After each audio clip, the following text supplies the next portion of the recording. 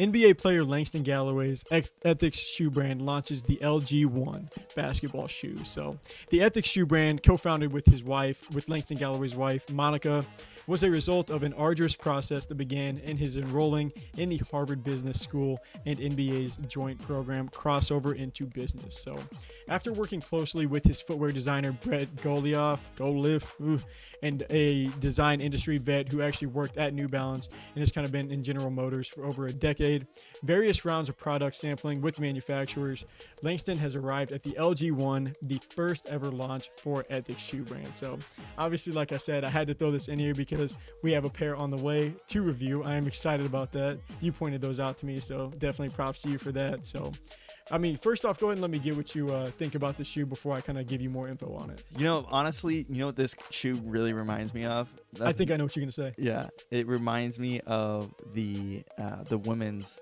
shoe. Oh, no. Never mind. I did not know what you were going to say. What is it called? The Moolah Kicks? Yeah, the Moolah Kicks, man. The straight white. You don't think so? I really don't. What do you think? What do you think? I thought you were gonna say something along like Dame's line, or almost looks like the Kawhi Leonard shoe that we did. I was gonna say it does have like a New Balance kind of feel to it. That's what I was thinking in my head too. Like it's a little bit of a Kawhi, but I don't know. The first thing I thought was, man, why do they always start out with like a plain white sneaker like Moolah? Moolah just came out plain white. Well, this one's one's got a purple tint.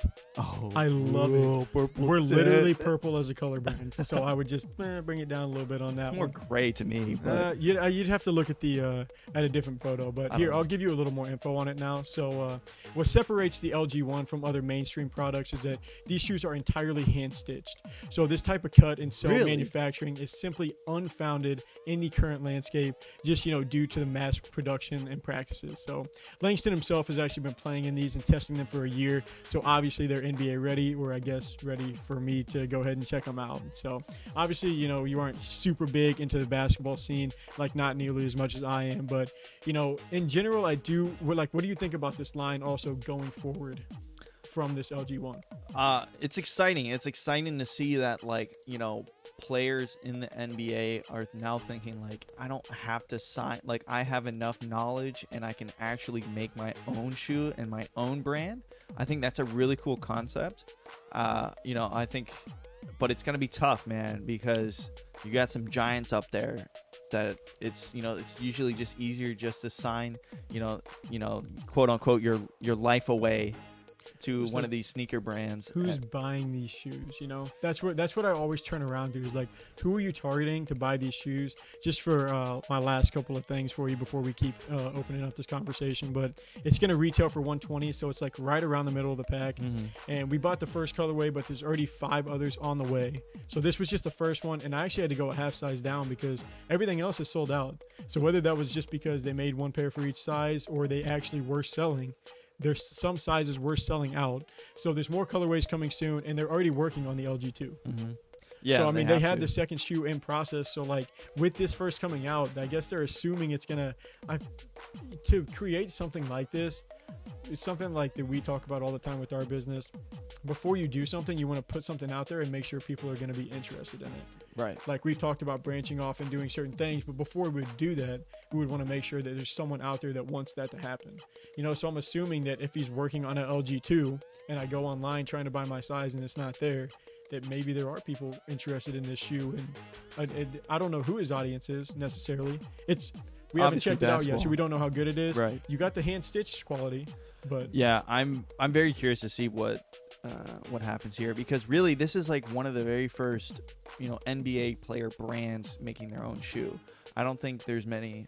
I mean, you could maybe say Shaq, but Shaq was with Reebok way back then. Yeah, and I got Curry's people go with Under Armour. Some people go with that peak on Amazon too. Remember we reviewed that, like the Lou Williams peak, the Gordon Hayward peak. Right, but even that relationship. So NBA player finds a manufacturer. Not creating their own brand. You're right. Yeah, this is like their own thing. So I'm very excited to actually see these in hand. Hopefully they perform well. Harvard Law School too. I think it's cool that he really took those steps and went into Harvard Law School, Harvard Business School. And he's still an active NBA player, right? Yes. Yeah. Wow. Very impressive. And he's not like which makes me wonder, like, you know, someone, I'm trying to think of a good example, you know, not like a Klay Thompson, or like, I guess I can only really speak on, you know, my team. I could speak about other players. He's not a superstar. Just someone who's not a superstar. Right. He's a good player. Right. Not even sure that he'd, you know, start on every team. Like, he's not even like one of those guys like, oh yeah, he'd definitely play. He's not an all-star. How long has he been in the league? Not forever. He's still relatively young. So that's the thing that I was gonna say, is he a new kid just coming down the block and didn't get signed with any of these big ones? So he's like, you know, I'm gonna make my own, or so. Well, not super new, because something that I've like been listening to whenever I watch like breakdowns on different brands and like how to get it started and stuff is like, if you're gonna create a brand, you want to play within that sport for as long as you can to get more exposure. Of course. Like Tom Brady just created his TB12 line recently. And like all this different stuff like that. He just had a new line and a new like method and stuff like that. Oh, he did TB squared. Exactly. So, and now they're saying, you know, he could retire after this year. He could do this, but the incentive to not is you want to stay in the league longer, where you're on the main screen, because if you're not playing on Sunday anymore, like, people will still talk about you. One of the greatest quarterbacks, if not the greatest quarterback of all time. But you're not going to be there. You're not going to be getting asked about questions. You're not going to be here and there. So you want to stay around and keep your exposure. Yeah, the relevant. Like, just stay relative. So I'm assuming that he's going to intend to play for as long as he can, just to, you know, continue to have that. That maybe build his brand up a little bit more. So well, I was going to say, you know, shout out to Langston, because, you know, this is a really, you know, if the NBA, you know, you never know, you can always follow with an injury or stuff like that. But I think this is a really cool plan B that's also helping right now with this NBA. So, yeah, like, I mean, there's nothing but good things to say about this shoe. I am excited about it. You see that a lot more now, too, with people being within a career and also dipping their foot into what they're doing. You used to not see that. It's like, if you're doing anything about what's going on, they've gotten a lot smarter. Life, like, well, I mean, you can look at it that way. The counter to that is like, if you're trying to worry about what's happening after your business and stuff like that, like, you're not maybe focused on what's going on the court between the lines. What if you have a bad game, but you're also working on your business? You're like, hey, focus on your basketball. You just got 2 for 20.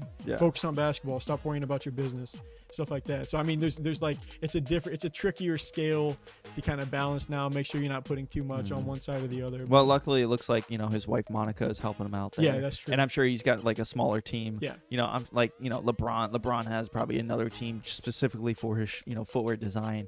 100%. So I mean, I'm sure they have it delegated properly. But yeah, super excited. When do those come in? They shipped already, so it should be coming in soon. That shoe review will be coming out pretty soon. Coming out soon. I'm excited.